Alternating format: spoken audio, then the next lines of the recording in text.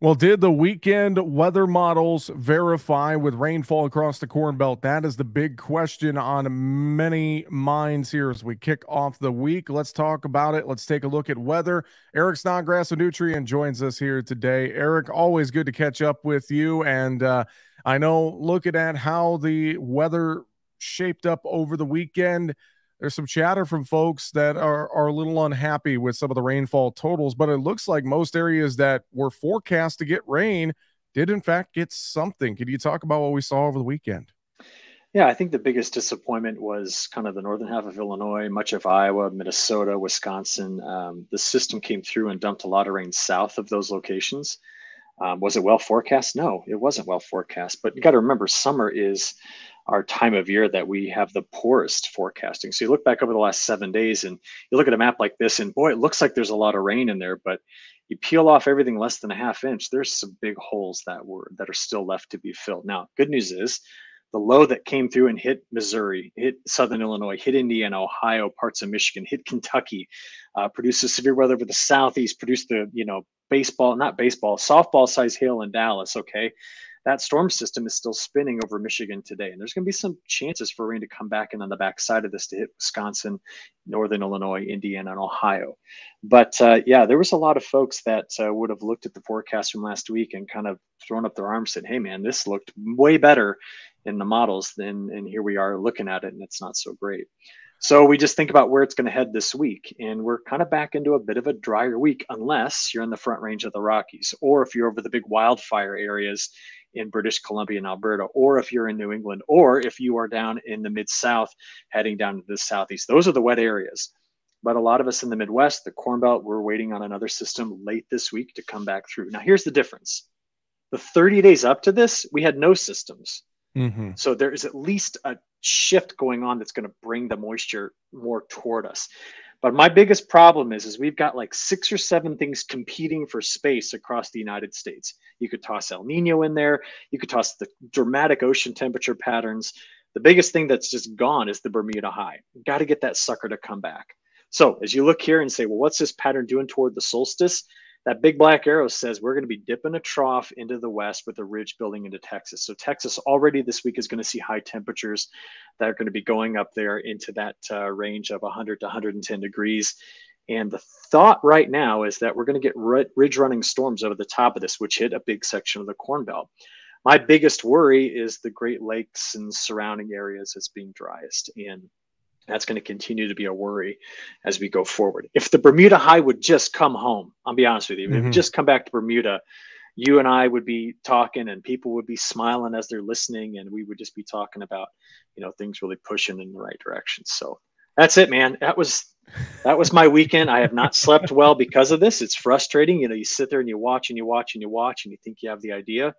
But as Mother Nature so frequently does, she says, I got my own plans and you didn't do a good job of seeing what they were. Exactly. And she doesn't like to talk, and she likes you to predict what the pattern's going to be. And I think it's a kick out of when you get it wrong. So there you are. She likes you to predict, and then most of the time she does something different than what we predict. That's for sure. Well, you talk about the ridge riding storms, and I'm looking and thinking about this weather pattern, and to me, when I hear ridge riders, that means kind of unpredictable, but good chances for rain. Does that feel like that could be maybe a bit of a saving grace through the middle section of the Corn Belt? Because I'll throw up the drought monitor here from last week on our video feed too. And I mean, there's some pretty dry pockets, and this is continuing to expand all the way from eastern Nebraska into the eastern Corn Belt here, Eric.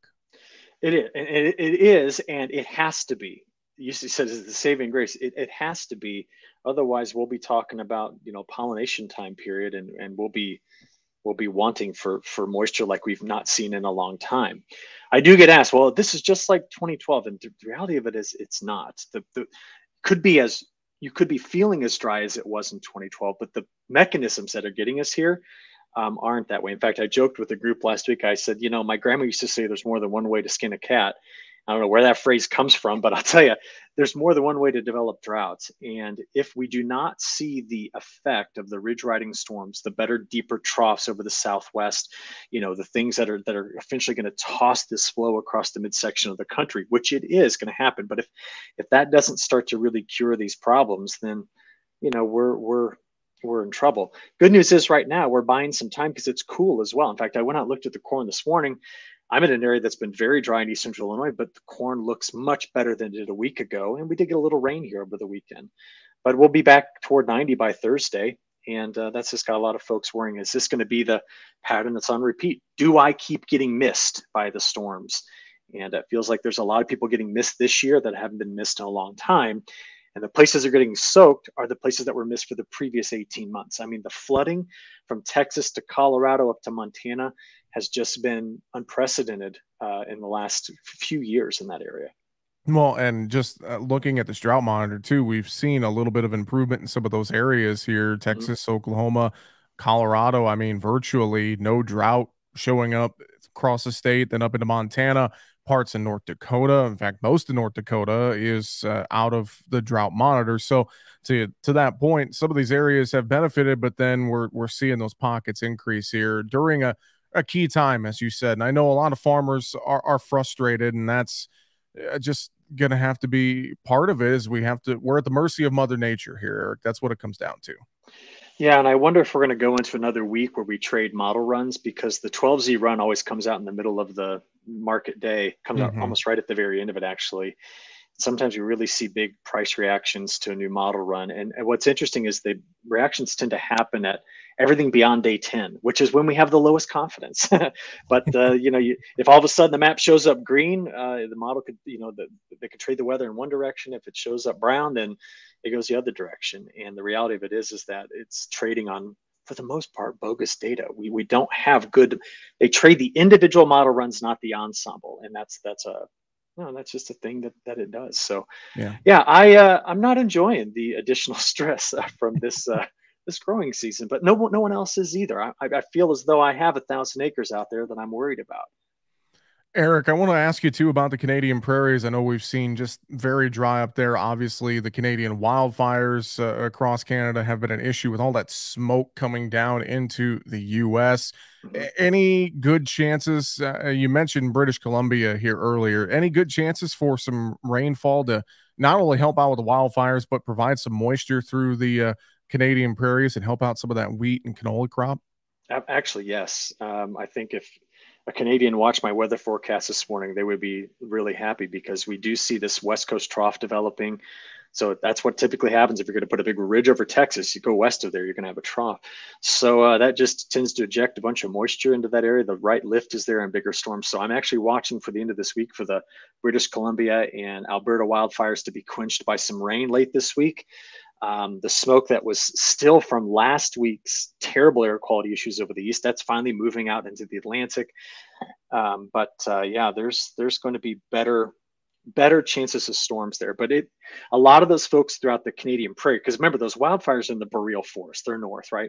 But throughout the Canadian prairie, there's been a lot of discussion about, hey, just like we've been doing, man, the storms hit there but missed me here. And so there are pockets up there as well that desperately need more moisture. Well, Eric, as well, I should ask South America real quick. Any changes to the weather pattern down there? Sounded like maybe some rains in Brazil over the weekend. Yeah, and more coming early this week in southern Brazil. So if you got some late planted safrinha that just needs that last drink, this is going to push it forward. But it's very cold. We have a lot of cold air through Argentina into Paraguay, Uruguay, southern Brazil. I did not observe a frost over the weekend in southern Brazil. This would be the time of year where the frost would be problematic, but there's gonna be some cold air really advancing into that area. I cannot for certain say that there's gonna be a frost event out of this though, in southern Brazil that could ding the top of the yield for the corn crop. Well, Eric, great thoughts. Any final thoughts you want to share with us here today? I know as well we should mention that your weather newsletter, the email newsletter, is now a weekly update every Monday, Eric. Yeah, we all hate email. And I was clogging people's inboxes every day. So what I'm doing now is we're still doing the morning minute videos. We're still doing the in-depth videos. They'll go to our YouTube channel. You can find that. Go to Nutrien Ag Solutions. Just search for that on YouTube, and you'll get those. At 6:30 a.m. every day, I've got a new update. Okay. Then on Monday, Thursday, in-depth reports in the evening. But what I'm trying to do is give you a comprehensive Monday report that you can reference throughout the rest of the week. That's got my latest thoughts, and I'll stop kind of pinging you every single morning with an email. I think that's when we had the most engagement. But big topic in today was what is controlling the pattern, because Mhm. El Nino is raging. We're already a degree C above average, yet we're not getting El Nino like behavior. And so we kind of diagnose all those things so you know what I'm watching. But by the way, CPC just said 90% chance of keeping El Nino around all the way to January, February, March of this upcoming year.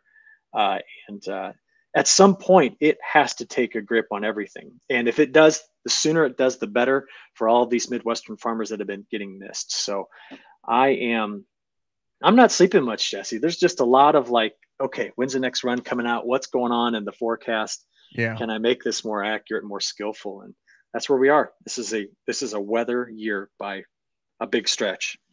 Well, we hope that you find some sleep here this week, and we appreciate the time and knowledge as always. Eric Snodgrass with Nutrien, thanks for joining us, and have a great week, my friend. We'll talk to you next week. All right, sounds good. See you, Jesse.